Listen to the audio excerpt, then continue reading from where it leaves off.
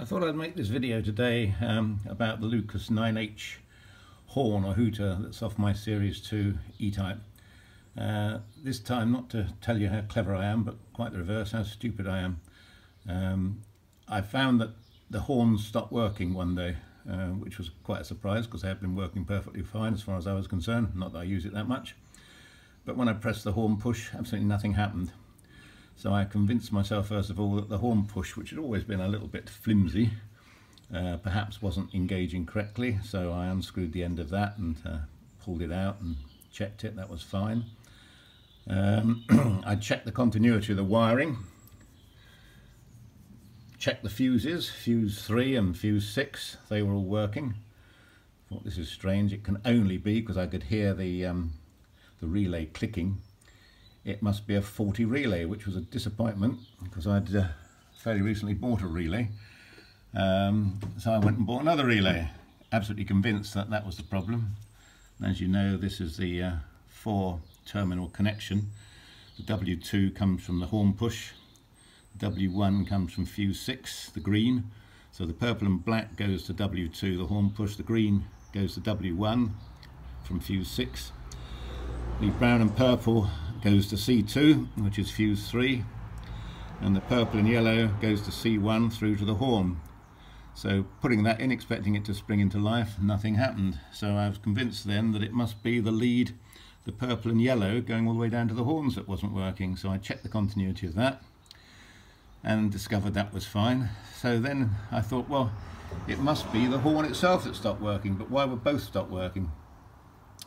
I've eventually discovered that one horn had actually stopped working some time ago. I hadn't appreciated it, and I was relying just on the low note horn. Being a bit deaf these days, I perhaps hadn't spotted that the high note wasn't working. But neither horn, when I took them off and put them against the battery, because it's a very simple job, as far as I can see, there's no risk on mixing the polarity up. You just connect one to the positive, one to the negative, and you should get a nice loud or very loud note. But nothing, which was a shame. So I convinced myself that the horns had stopped working. Now, to get replacement horns of these isn't that easy anymore. Anyone you're going to get is going to be 50 years old anyway, and probably have been in a similar situation. So I looked around for some new ones, and yes, you can get them, but they're rounding about sort of 35, 45 pounds a piece. So I thought, well, I will just see if I can dismantle it and see if I can mend it, liking to mend things. I looked on the good old internet and YouTube and things, couldn't find anything, so that's hence me doing this one, because there wasn't very much about it. Some people had said you can drill those screws out, these ones here, 1, 2, 3, 4, 5, 6 around. I've not been very accurate whenever I've drilled anything out. I've got a bench drill, but not very accurate. I thought it must be quicker just to grind them off with a Dremel. So that's what I've done. I ground them off with the Dremel, as you can see here, and there's nothing on the internet that says what is inside, so I thought, oh well, we'll open it up and reveal all. The only things you get on the top is, just going on to this one, is the screw, and that adjusts the contact points, not that you can adjust them particularly for much purpose. And then there's this lock nut, which is 19mm. You can take that off, just an ordinary gripping nut, take that off, and then you can unscrew the center bolt. So that's what I did first of all. I removed that and removed the center bolt. There are some instructions on the internet that tells you how you can put that back and what you adjust it to. That's readily available.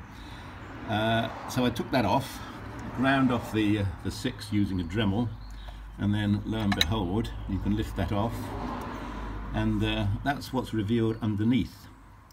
Now then, I can start owning up to how stupid I am. I first thought, well, all I had to do before doing any of that was just squirt some WD-40 or some contact cleaner down the mouthpiece here and give it a good shake and a jolly up. Well, that's pointless because, as you can see, that is where the mouthpiece mechanism goes to, and then that plate sits over the top, and that's the vibrating plate that produces the tone. And other than a very tiny hole, which is just there, as you can see if I move it there. See that little hole that's showing up red with the towel? There's no connection between the two. So any fluid and things that I'd put down, that wasn't going to go anywhere. But what also showed again how stupid I am is that when I turned it over and had a look at it, there were bits of grit everywhere, which really isn't that surprising, since I decided in my wisdom to grip blast the whole thing when I was restoring it so I could paint it nicely. And although I blocked up the opening very, very well, the grit is so pernicious and so, you can see it's still on my finger there, can you see it? That's in the mouthpiece here, just pull that out there, and it's amazing where that grit gets to. Do not grip blast your horns, because you'll bugger them up. Because when I took it to pieces, I found that now not only was it mucky with the WD-40 I'd sprayed inside it, but there was loads of grit in it. Well, not a lot, but there was enough. And this shaft, which sits on the plate here, can you see how it's going up and down?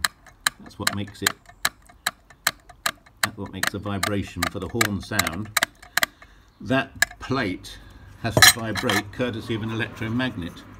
And the electromagnet is what sits in the top here, with the connections either side. And it relies on that shaft here going up and down inside there. Now then, normally that would be fine, but mine was full of grit and I hadn't realised, and I therefore connected it up to the battery again and tried to shake it loose or move it, and in the process, keeping the power on, I managed to melt, as you can see here, the innards.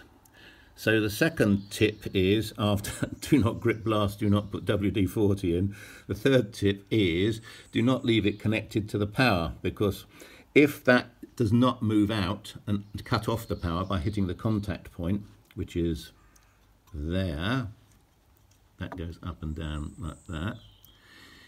If that shaft doesn't move up and down, you can see that's where it normally would rub on the contact point and push the contact point. Can you see a similar sort of marking there? It would push it up and down. Where are we going with it? Conventional contact points, so open and closes, or something like that. If it doesn't cut off the current so that that drops back down again, you will do what I've done, which is burn it out. Now, in the ideal world, this unit would all just drop out and you'd be able to put in a replacement unit. And I can't find they're available.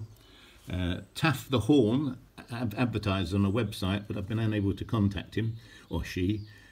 So they say they restore and refurb Lucas Hooters, and they've got quite an impressive array of things they've done, so they may well be able to provide, but I couldn't contact and I couldn't get hold of any. So I think it's going to be knackered, frankly, but I thought anyway you'd be interested to see what's inside it. There is a gasket that goes around here. You can see that you can just cut a new gasket. You need one above the plate and one below the plate if you did want to renew yours. And what I found was that this goes back on again reasonably okay, back onto those where I've ground them off, and I reckon that that would clamp together very tightly again. You can see here, putting mole grips on, I have just clamped it back in and it nibs down very nicely. And since you're not going to remove it probably ever again, I think you could just use something like JB Weld just to weld it back together, or frankly a sealant, gasket sealant or something like that. It may be, having now looked at it and thought about it, that if you just bang this bolt that sits in here, this screw that sits in there, a few times with a hammer, the only thing that would likely stop it working is that that shaft gets jammed. So I found success with that one. That's exactly what I did with the second one, which also wasn't working. I banged the old screw top without adjusting anything a good few times with a hammer, and it did shock it free, and that now is working okay. So I only need one, not two. The other interesting thing is, if that does work, you might also need to adjust the contact points. Now I've found this a bit baffling. Let's see if I can open this up again. Bear with me. I found the contact points quite baffling, because I can't see, not only can I see how you can't get them out, but that screw adjustment that I was referring to,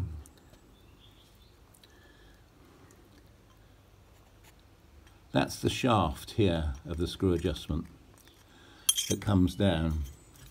So you can see that it comes down from there. Interestingly, to adjust the gap, it's very difficult to show you, to adjust the gap you would normally separate that from that. But of course where that screw adjustment goes, it pushes on this top bit here, and the spring is also attached to the same mechanism, so I can't see how it changes the gap.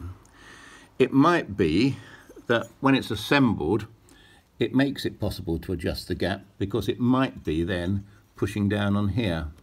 But because there's nothing pushing down on here at the moment, it doesn't look as if the screw adjustment does anything, but clearly the screw adjustment must do something. Rather strangely again, that when you turn the screw, turning it clockwise doesn't screw it down, it actually screws it up, and turning it anti-clockwise doesn't unscrew it, it screws it the other way, if that makes any sense to it. It's almost as if it's got a left-hand thread. So when you think you're pushing it down, you're actually screwing it up. But that's just a little added idiosyncrasy that I discovered when I was trying to turn that. But anyway, so you've got the contact points in there. They could possibly wear over time and need a tiny little bit of adjustment on that screw. Or that centre bit here could also jam up because of crud and muck or something, or rust, and that probably would just shock free. Other than that, I can't see how you get this out.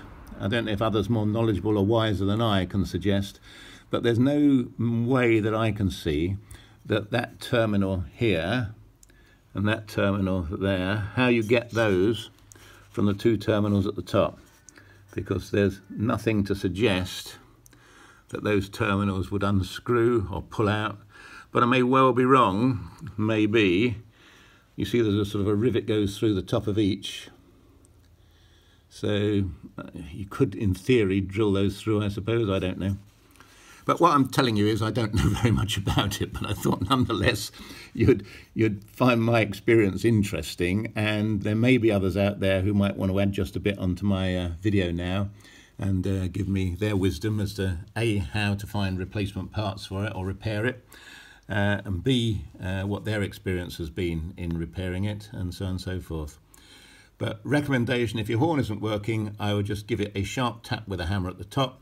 Possibly, if you still find that shaft isn't moving, unscrew this and put a very tiny drop of switch cleaning fluid down there. That might help. But other than that, do not leave the power connected continuously, because if that shaft is blocked, all you're going to do is melt it. And then I think that is irretrievable at that point, and you'll have to go and buy a replacement or a look-alike aftermarket part for it. But anyway, that's the case of the H9 Lucas horn and my experience with remedying it. It certainly wasn't the relay, it certainly wasn't the wiring, it certainly wasn't the horn push, and it was that the horns had stopped working sequentially rather than simultaneously, which is what I first thought had happened. Anyway, I hope you enjoy that video for what it's worth, and I welcome any comments or any advice or guidance as to helping me get this sorted out, other than going out and buying brand new ones. All the best, and be with you soon, no doubt. Bye bye.